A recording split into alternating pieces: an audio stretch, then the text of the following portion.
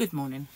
Welcome back to Crochet Rock. Tracy here, and if you haven't already, don't forget to hit the subscribe button and the notification bell. So good morning. I got up really early today, but I've got a stomachache which I'm not really happy about. I think it's what I've eaten more than anything, rather than like a bug or anything. Do I need to say or anything again? Maybe. Or anything. So, yeah, might pop out a little bit later. See, Gary, he wants to get another roll of wallpaper to finish off the bedroom. So until the wardrobe went in, we couldn't figure out where the wardrobe ended. So we didn't need to wallpaper, obviously, behind the wardrobe, because it's going to stay there forever. And fixed to the wall and all that stuff. So just really that little section needed the bottom part done, and the wallpaper and a little bit of dado around, that sort of thing. And then that one's done. I have a terrible itch, and I know it's because I put some new cream on, and even though it's winter, I started using an SPF sunscreen, because as I read, there's little point in doing retinol or derma rolling if you're not going to prevent any more sun damage. So yeah, I bought one from the same company where I get my retinol, and oh, sticky, really. And I tried a La Roche-Posay one, and it was completely not sticky. You put it on, it was just like skin. And I thought, well, this is a skincare company that, you know, promotes all the right ingredients and everything else. So I'll give theirs a go. Yeah, well, I don't think I'll be kind of putting that on my face if I want to put any kind of powder on afterwards. Even though I blotted with a kitchen towel, and then I put like a moisturiser on, and maybe I put my powder on too early, I don't know, but whatever. Yeah, and it's making me have an itchy nose. Everything makes me have an itchy nose, seriously. So as it's weekend, we've got one little Mando picture for 2 days, so we'll have a look at it twice. There we go. I remember this one. I remember this battle. I do. Quite sad now. I've become a bit of a... I never used to like Star Wars. Really didn't. And I used to watch it when I met Gary under Sufferance, because it was never something that I wanted to ever get into. I just found Star Trek very technical and believable. Star Wars very fanciful and like a fairy story. So they are totally different, but it's got me into it now. Just saying. To reiterate was yesterday's email, and today is I see your point, which translates to you can express your opinion, but I don't give a damn. These are the hidden thoughts that we have behind our emails, and I have to say, largely they are correct. Just saying. Joke of the day then, let's get that. Oh, hello. Are we on a new page? It's possible, because there was only 2 on that one. Let me have a little look with my light, because I'll probably read the same one twice. When you lose your memory, you meet new friends every day. Very true. It is very true.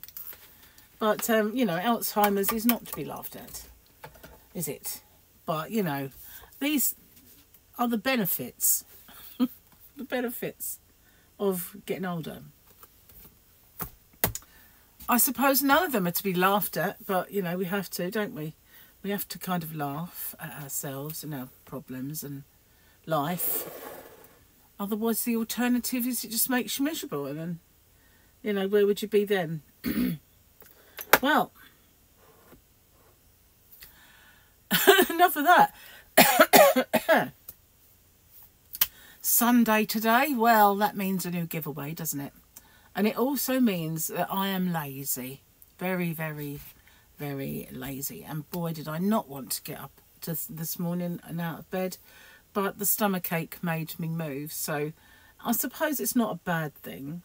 Otherwise I might still be there now procrastinating about getting up and moving. You know, didn't really fancy it. And I think, you know, part of the fact that I can't wait to get on this low carb diet, because I know the energy levels will get more, even if it's just enough to make me normal. You know, that's a bonus, isn't it? So my tea this morning is a lovely cup of biscuit tea, and I can see it sticking to the cup already, so it will look awful.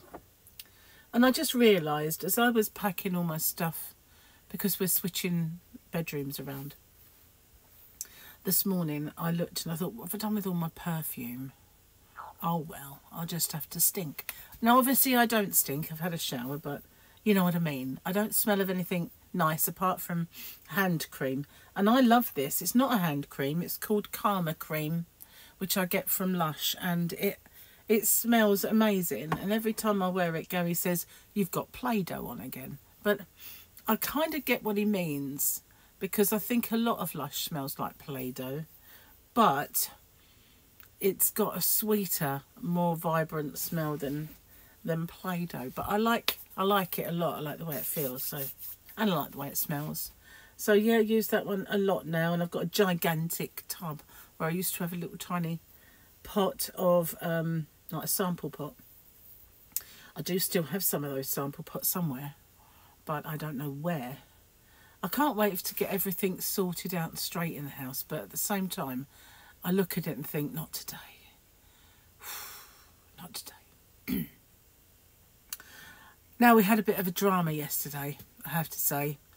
We had the guys come with the furniture, and I said, which have you brought? And they said, all of it. I said, oh, cool, that's all right. So they kind of realised that two things were coming from the same place, so they give him all of it. And they brought the smaller unit in first. They had a bit of a job getting it in, and they did say, well, I don't think we're going to get the larger one in. The problem that they have is it comes via the conservatory. So the conservatory is, I've told you this before, I know, but it's an old-fashioned type where you've got like a lean-to on the side that goes all the way down the house, and then in the back where we don't sit and drink tea and look at the birdies like most people do in their conservatories. We have a utility room kind of conservatory. It's like the old-fashioned one where if you were shooting stuff you would hang it. I don't mean people, just to clarify, although, you know, no, I don't mean people. I mean birds, you know. Ovs. Anyway, or does she? No, I do. So that kind of conservatory rather than the plush, well-lit, beautiful, extra room. You know, it's not like that. Anyway, I don't know why I feel the need to explain that things are not as nice as they should. You know what I mean? It's not like one of them posh ones, let's just say. Anyway, because of the lean-to at the side that leads all the way down, it's like a slanted roof.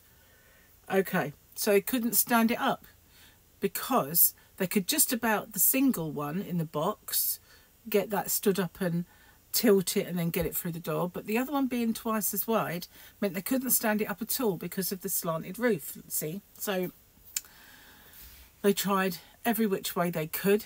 They even tried measuring it to see if we took a window out, you know, one of those that opens, that you can unscrew. That was too big still. So they said if you got someone to actually take the window out, you could get it in that way, but you'd have to pay a glazer. So I thought, no.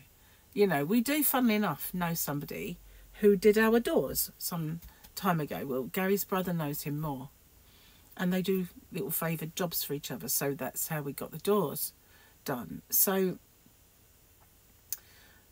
yeah. So, no, I don't really know if he can do it. Because some time ago, after he did our doors, and he gave me the door for the caravan, he couldn't fit it though, because his wife at that time had been diagnosed with cancer. So it didn't, and he was taking a step back and not doing so much. So that was the last we heard. So I don't know what's happened in that man's life. And I didn't know if he could actually do it for us or not. So, and I thought, what a palaver as well, just to get this unit in. So then they brought in, they left that outside with the van, and then they brought in the sofas. And once they brought in the sofas and we realised just how much room they took up, don't get me wrong, they're not too long. They fit perfectly, and I've still got room to walk down the side, open that window that I was worried about not being able to open, and stand there and get a lungful of fresh air. I can still do all that. So, but if they'd put that other unit in, then we wouldn't have been able to open the door of one side. We'd have had to have just put stuff in it and then slid it along. So with the TV stand and the single unit, it really would not have gone in. Had we got Martin's house, which is gigantic rooms with massive tall ceilings, lots of exits in and out, it would have gone in a treat. But because we've got a little bungalow with very awkward to get into access, it wasn't coming in. And so I had to say, no, you have to take that one, reject it, which means they take 25% of the money, because the onus is always on the customer to measure. Well, yeah, measuring, it fits. Measuring, it'd go through the door. The fact that there's a slanted roof is something you can't, and whether it'll fit that, what the package size it will come in, and whether you can do that, the size of it and the logistics is not measurable. So unfortunately, I will lose 25%, well, we will, of the cost of it. But he did say, because I rang him, and he said, come in and we'll talk about it, and if there's anything you want as well, we can perhaps do something with the cost and see what we can do.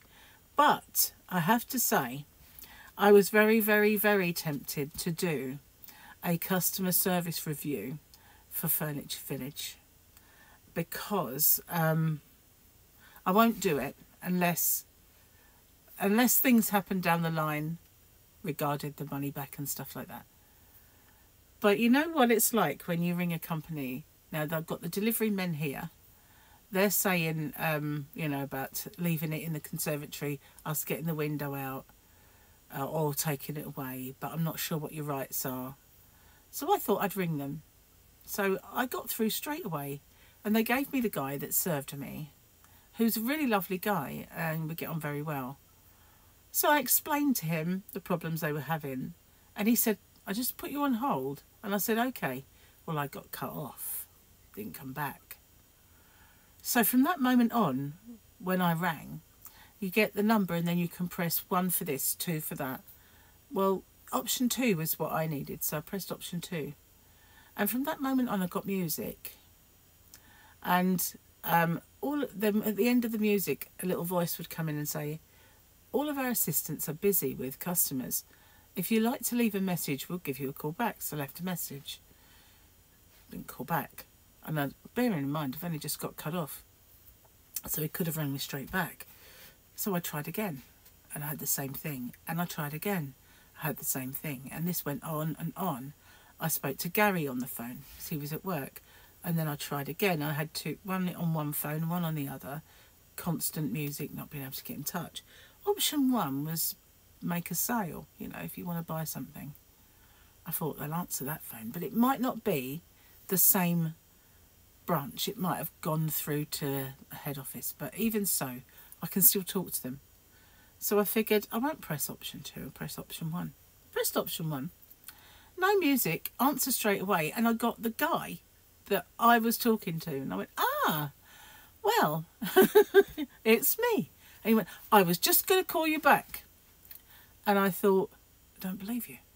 You know, I do not actually believe he was going to ring me back. So anyway, after they'd gone, Gary came home, and round the back of the unit they'd taped wires, which is lights that, you know. Anyway, so he'd untaped them, and they are 2 connectors that plug into a plug. You know, like you get telephone ones that go in the wall, and you've got those little tiny eeny weeny plugs, and they plug into something in. Well, that's what, there's 2 wires with these little connectors. And I said, well, where's the plug? Because they must plug into something.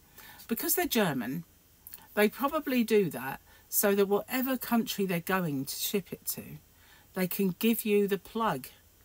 So all of the units and the wiring is the same.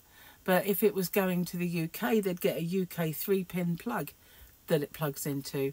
If they were going to somewhere else in Europe, it would be the 2-pin weirdy little looking plug. So, no plug. So I called them straight away and I said, look, the guys have just left.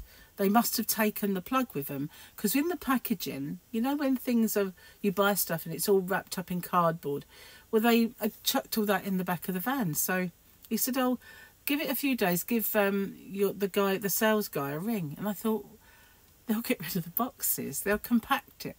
So I tried to ring them this morning and it said that they're not yet open.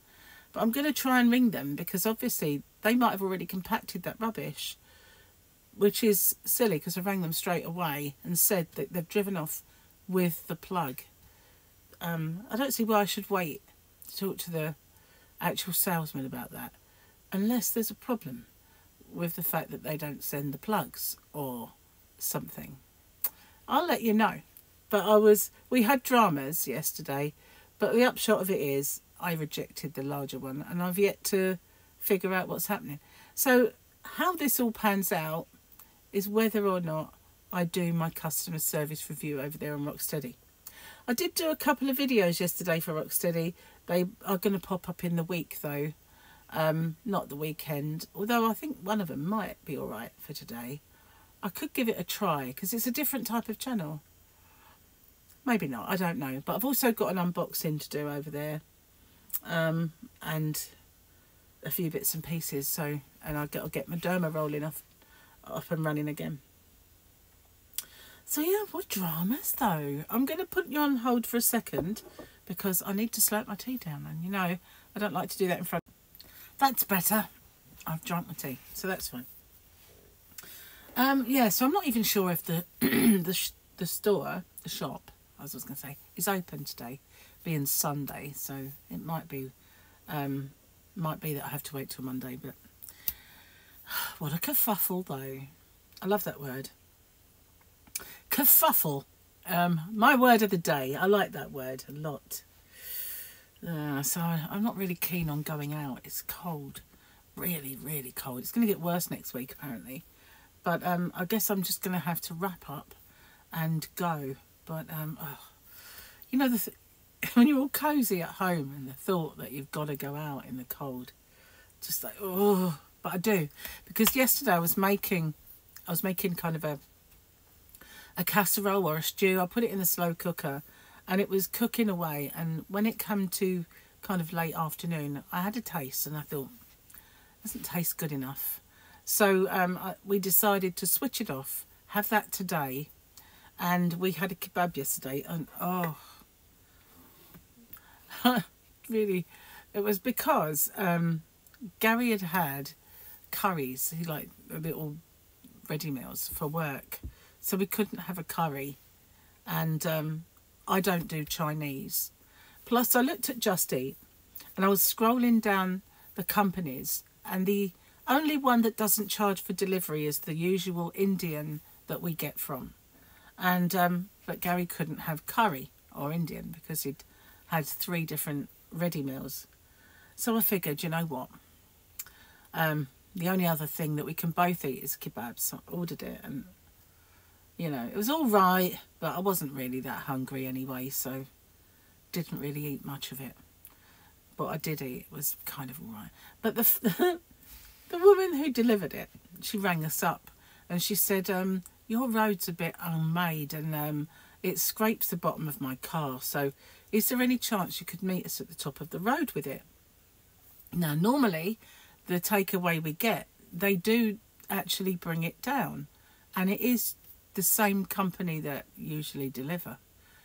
But now they're started to say, can you come and meet us? So I said, Gary went up the top of the road and met her. And although, you know, a lot of them charge for delivery, I think they charge £1.50.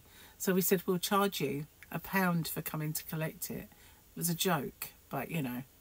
So Gary met her at the top of the road and pretended it was a drug deal, but it was actually a kebab.